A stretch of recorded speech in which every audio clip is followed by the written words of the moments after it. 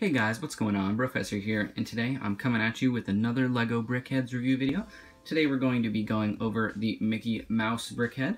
This was given set number 41624 and Brickhead number 66.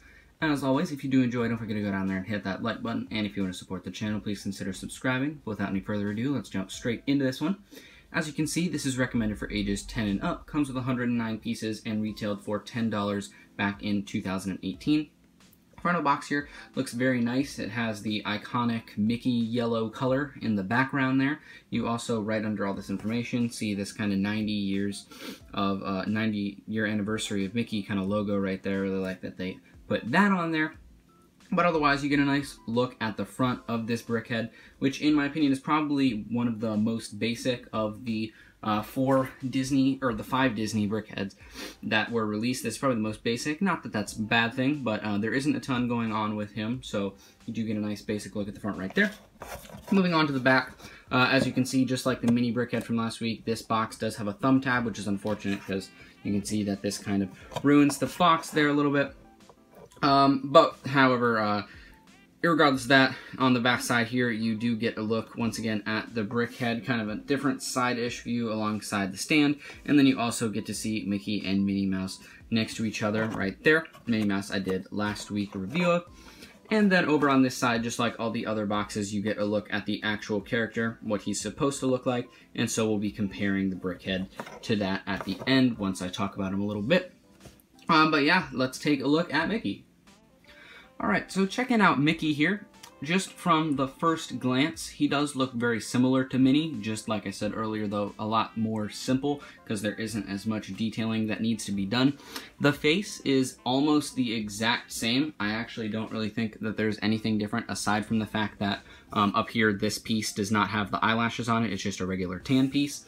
But otherwise, the head and everything all around it is the exact same. You have the same sort of things. Very similar building techniques with the plates right up here, which I did say that I really like from the mini build. They have these plate pieces that you just attach right up here to make it look like his ears, which I really love. And then also they use this whip piece right back here as the tail, which is something that I also like. But otherwise, the head is the exact same. Also no bow, because that is not something that Mickey has. And then right here in his chest area, instead of having the polka dotted dress, he has this nice red brick with these 2 printed white dots on here. Very nice. That, like I said, Brickheads, they always use printed pieces as opposed to stickers. I much prefer that. And then all the way around, he has his his red pants on. And then his iconic white gloves right there. And then he also has his orange-yellow shoes. It's difficult to tell here in the video, but his shoes here are actually more of a darker orange color, as opposed to Minnie's, which were more yellow, if you watched that video from last week. So these ones are a little darker and more of an orange color as opposed to yellow, but it does still have that sort of orange-yellow color in there. Comparing the Brickhead to the actual character here, you can see on the left, it's very accurate. There really isn't too much that they strayed off from.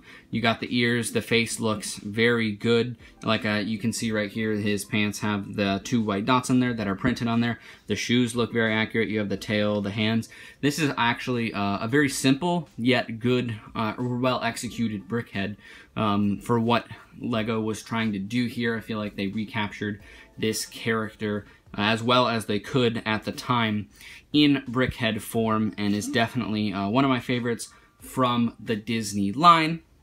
But yeah, guys, that's pretty much it for this one. There isn't a ton to talk about when it comes to this Brickhead. A super simple Brickhead, definitely one that if somebody's looking to get into Brickheads, a very popular character to go after, and one that I'm sure a lot of people would enjoy putting together.